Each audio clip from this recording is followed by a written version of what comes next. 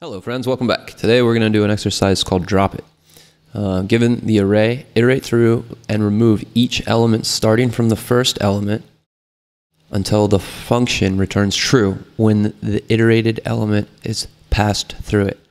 Then return the rest of the array once the condition is satisfied. So the rest of the array once the condition is satisfied.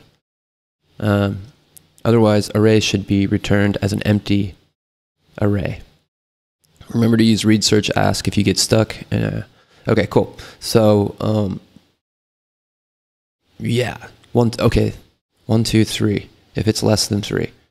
Okay, so this wouldn't happen at all. So we would want this one to return this one would actually return an empty array.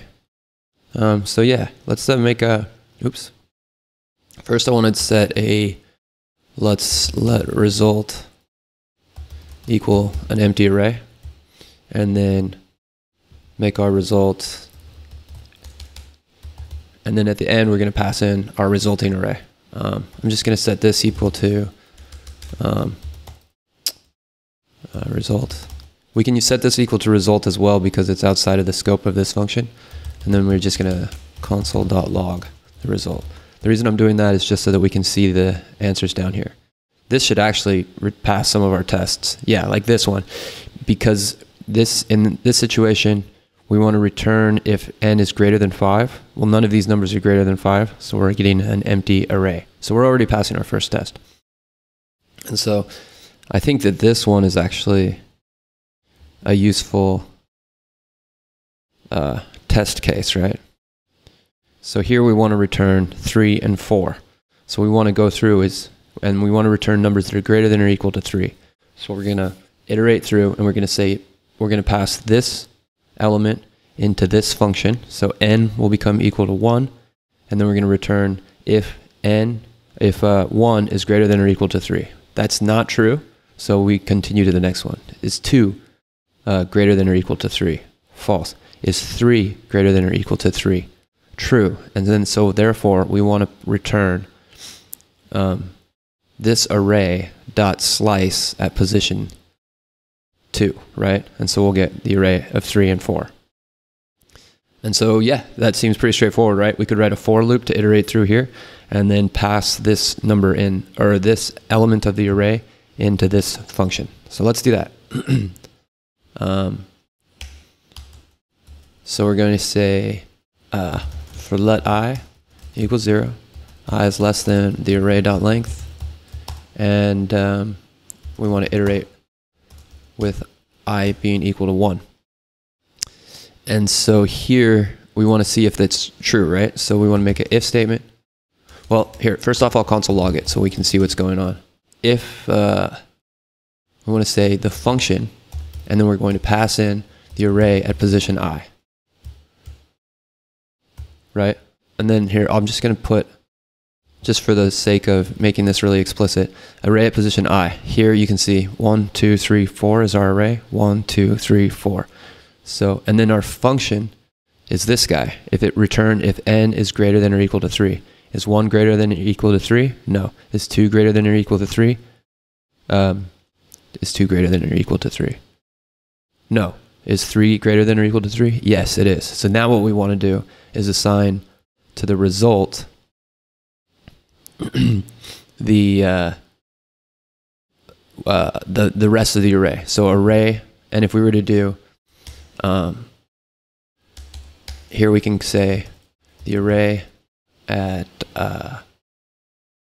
array dot slice at position I.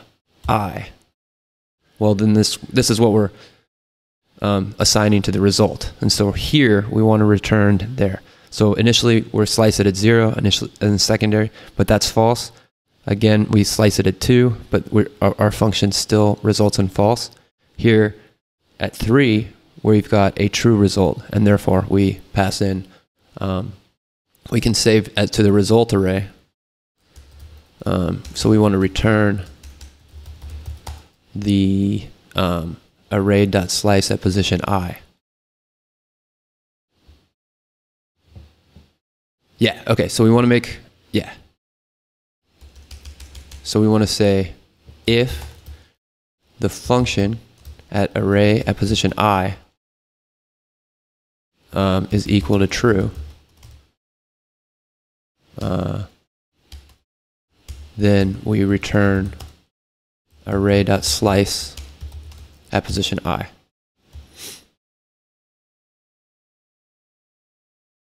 Okay, and I think I've got a clone. Let's see here. Let's get rid of this syntax error. I need an extra parenthesis there.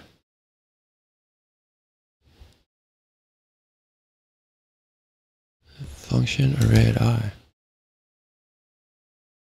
Okay, so yeah, here we've got function at array at I. So here we're going through false, false, but then here we found the answer at position 3. The function passing in the element of 3 is returning true, and so then our result is console log down here for 3 and 4. And if we run the test, I think they pass.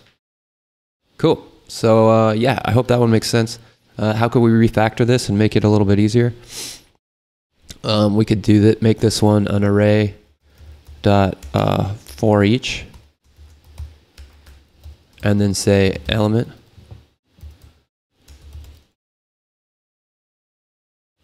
and then go like this. Then we wouldn't need this guy, and we could pass this conditional part. We wouldn't need this either. And then instead of saying array at position I, we could do this. Ooh, but then we would have a hard time. How would we make it so that we would get the slice? Oh yeah, we wouldn't have an index, so we can't really do that. I wouldn't even want to do that. Yeah, I'll take it back to here. Now there's probably a lot of different ways that you could do this with a higher order function. I don't really want to go into that for here because I think you can figure that out on your own if you wanted to. We could make this a single line. That would make the code look a little cleaner perhaps. We don't need to do result, but we do, because if we don't do result, then we won't get empty arrays when it doesn't work out. So we want to have return result here if the function doesn't find anything else. But actually we don't need to define result up here. We could just, you know, if it moves through and doesn't find anything, we could just pass in an empty array, and that would simplify our code as well. So yeah, you could get it down to here. There's probably a higher order function that does this really quickly. And in other languages like Ruby, I would use a for each with index loop, and I would use a higher order function like that here. But yeah, I think for now, this is a good answer for this one. So I hope you guys enjoyed this one, and we'll see you in the next lesson.